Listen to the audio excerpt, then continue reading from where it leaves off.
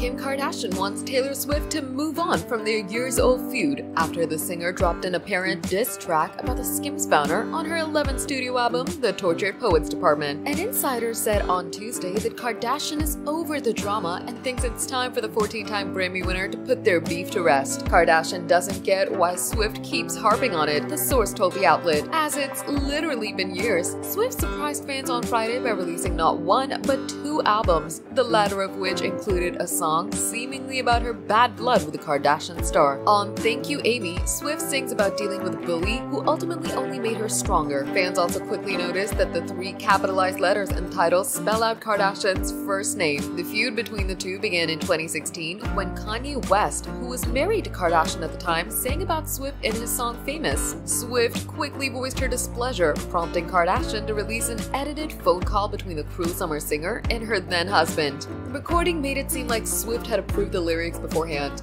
However, the singer claimed West only brought up the sex line during their conversation. The public backlash against Swift was so intense that the singer took a step back from the public eye for a full year before re-emerging with her Reputation album. The full recording of the conversation was later leaked online in 2020, proving the rapper never disclosed that he would refer to Swift as a bitch in the song. Swift told Time last year that the incident took her down psychologically to a place she's never been before. Elsewhere in the interview, Swift referred to West and Kardashian as trash. Although Kardashian reportedly wants to leave her drama with Swift in the past, she seemingly leaned onto her feud on Tuesday by sharing a photo alongside Swift's former BFF, Karlie Kloss.